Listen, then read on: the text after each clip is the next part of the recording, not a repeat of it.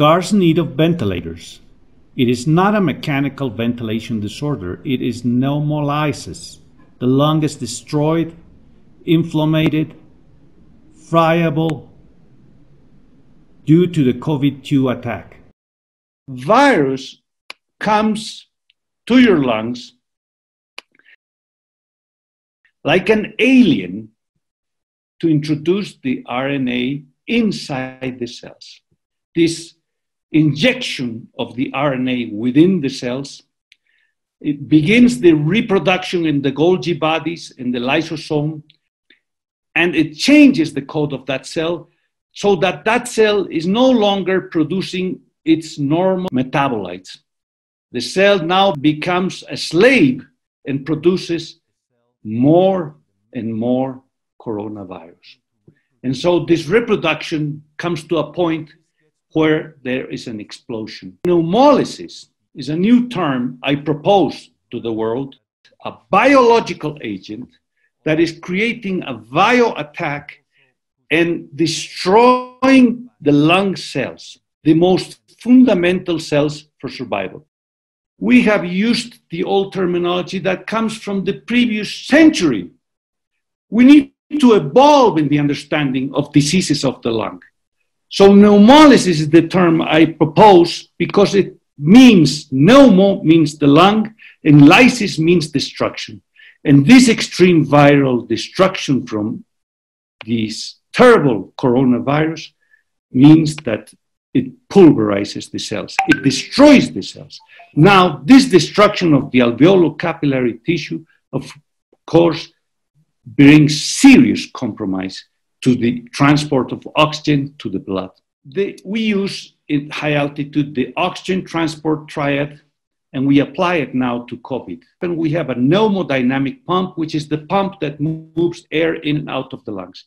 The hemodynamic pump is the pump, the heart that is pumping the fluid that is blood. And this has a respiratory rate in respiration and a tidal volume. And in the heart, it has a heart rate. You see, the two pumps have a rate and stroke volume and tidal volume.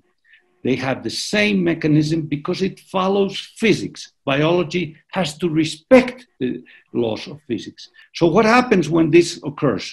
Respiratory rate suddenly increases, tidal volume increases, heart rate increases, and stroke volume increases. Now the heart tries to compensate the lung deficiency, but it is extremely limited in its capacity to do so. And what happens on top of this? If there's hemorrhage, if there's attack, vascular attack, hemoglobin goes down and you are in a serious compromise. So COVID-2 puts you on the summit of Mount Everest in a matter of days.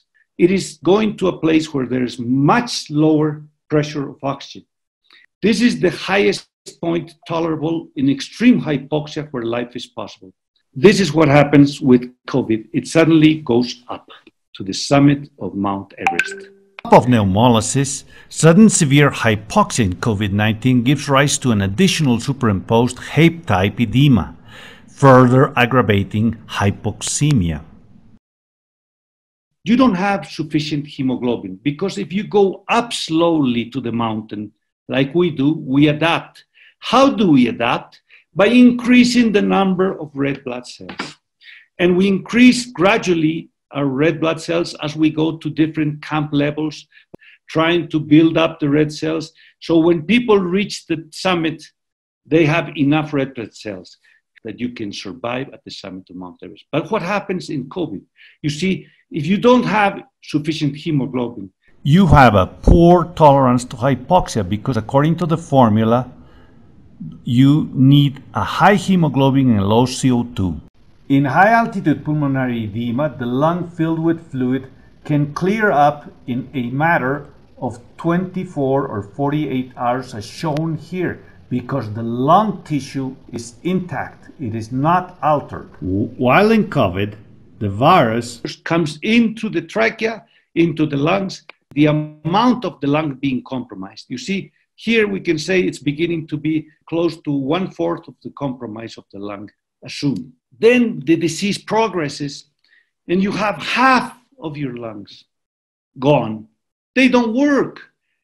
The virus can progress and take up most of your lungs. You have almost no surface area of gas exchange. It's just on the top. So you have lost 2/3 of your lungs. And there is lower transmission of COVID-19 at high altitude, where there's high ultraviolet radiation. All this and much more can be found in the reviews on recent clinical trials publication, where we also propose a treatment.